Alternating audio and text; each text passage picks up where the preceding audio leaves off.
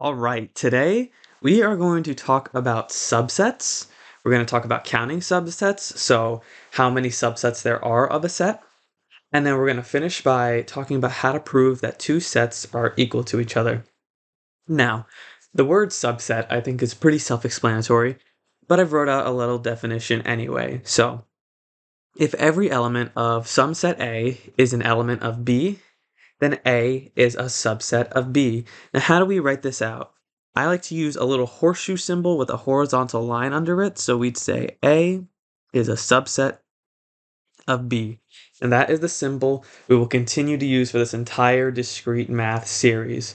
Now, one thing to note is that a set is always a subset of itself. So we can always say that A is a subset of A, right? I mean, that makes sense from our definition. Every element of A is an element of A, right? Pretty straightforward. So now we're going to talk about proving that A is a subset of B. So it's pretty easy to do this. What you do is you let X be some arbitrary element of A, right? You take some logical steps forward and conclude that X also must be an element of B. Thus, A is a subset of B. So now I've defined two sets, A and B, for us already, and we're going to try to prove that A is a subset of B. So we're going to say A is the set of all integers x, such that 9 divides x. And B is the set of all integers x, such that 3 divides x. So look at that, we used our little set builder notation, which we learned last time. Now, I claim that A is a subset of B. But you can't just go around claiming things in math, you have to prove them. So, if you found this video because you were searching for help and like you're actually taking a discrete math or intro to proofs class right now, I highly encourage you to pause the video right now and spend like 5, maybe 10 minutes at most trying to prove this. Proofwriting is hard when you're first learning it, and you're not going to get better unless you make a lot of mistakes on the way. So I highly encourage, again, to just pause the video and try the proof on your own. But now what I'm going to do is I'm going to write it all out, we're going to read through it, and then we're going to make some sense of it. Okay, let's look at what we have. So, let x be an element of A. Well, if x is an element of A, then there exists an integer y such that 9y equals x, right? And that's because the set A is the set of all x where 9 divides x. Now, this is equivalent to saying 3 times y is equal to x. Well, since 3 times y is just some integer, let's call it z, right? So now we have 3 times z is equal to x. So we can conclude that 3 divides x. Well, if that's the case, then x must be in B. So remember, B is the set of all x such that 3 divides x. Thus, A is a subset of B. Now, hopefully all of those logical steps moving forward made some sense to you. The kind of magic that's going on here is we let x be arbitrary, right? We never said what x was. It's just some element of A. We don't know specifically what it is. It's just an arbitrary element of A. And we showed logically that this arbitrary element must also be in B. So you can now find any specific element of A you want. It doesn't matter what it is. We know it'll be in B because we found that arbitrary elements x, they will always be in B. Thus, we can conclude that A is a subset of B. Now, hopefully, if you actually tried it yourself, you got something along the same lines. Our proofs obviously don't need to be word for word the same. That's just never going to happen. And if you didn't, don't feel bad. You know, you'll get the next one. It's okay to get proofs wrong sometimes. It's how we learn. So now, the next thing I want to do, I want to move forward and talk about how many subsets, right? How many subsets of a set exist? So now you'll see. I already have the set A written for us. So we have the set 1, 2, 3. Now what I'm going to do is I'm going to just tell you the answer, and then we're going to go through and make some sense, right? So how many subsets does A have? Well, A actually has 2 to the size of A, right? Now you're probably wondering why, like why do I have cardinality of A in my power? Why am I multiplying 2 that many times to get some subsets? Now, I'm gonna write while I talk so I could prepare us for what's about to go down. But basically, one way you can think about it, right, is that our size of A tells us how many elements there are of A, right? Um, and for each of those elements, how we can kind of think of our subsets is whether or not we choose to include that element in each subset. So that's, if that doesn't make some sense to you, that's why I'm kind of writing out these subsets, these empty subsets right now, because I want us to make some sense of this. Now let me just write two more. I'm moving as fast as I can.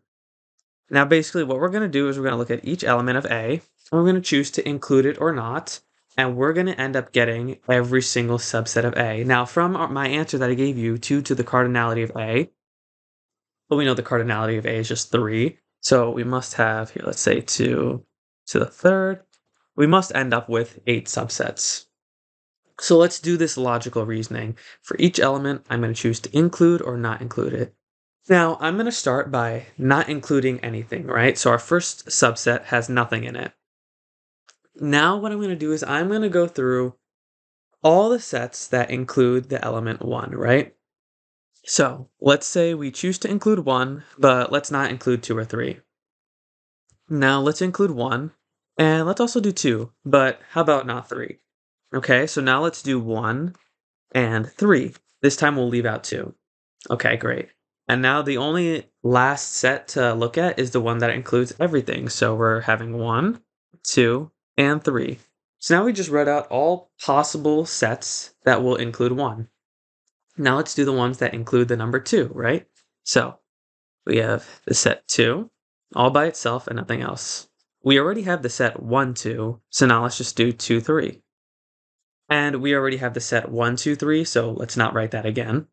And now let's look at all the sets that include 3. So we'll leave out 1 and 2, and we'll include 3. Now I already have the set 1, 3, I have the set 2, 3, and I have the set 1, 2, 3. So that means we went through every possible subset of A. We looked at each element, 1, 2, and 3, and each subset we have either includes or does not include, and we covered every possible case by doing this. So that's where our 2 to the cardinality of A comes from, and hopefully that makes some sense, right? Now notice in our, here, and like, let's make this a set. Let's make this a set of sets, right? So let's make this a set, separate everything by commas. In our set of sets, we include the set itself, A, so that's right here, and then we include the empty set. Now, we didn't use our little notation for empty set, but as you can see, that is a set that is empty. And now we would actually call this set of subsets the power set of A, right? And so the next logical question that would come up about power sets is, well, what's the cardinality of your power set?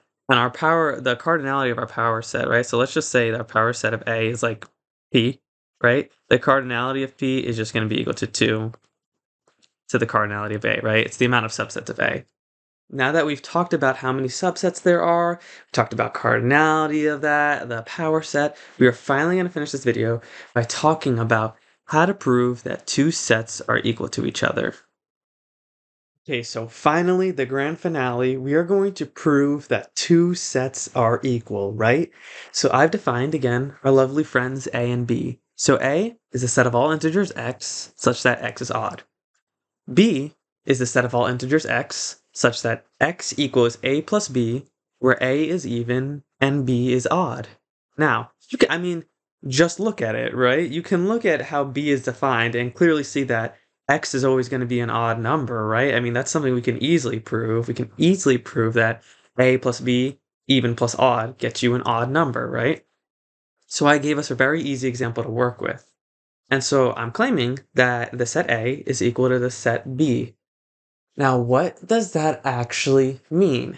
It means that if some arbitrary element is in A, then it better be in B. And if some arbitrary element X is in B, then it better be in A. Now, what does that sound like? Does that sound like something we just discussed? Well, to me, that kind of sounds like I'm claiming that A is a subset of B and B is a subset of A. Now, see, that's why we talked about. Wait, hold on. I wrote that completely wrong.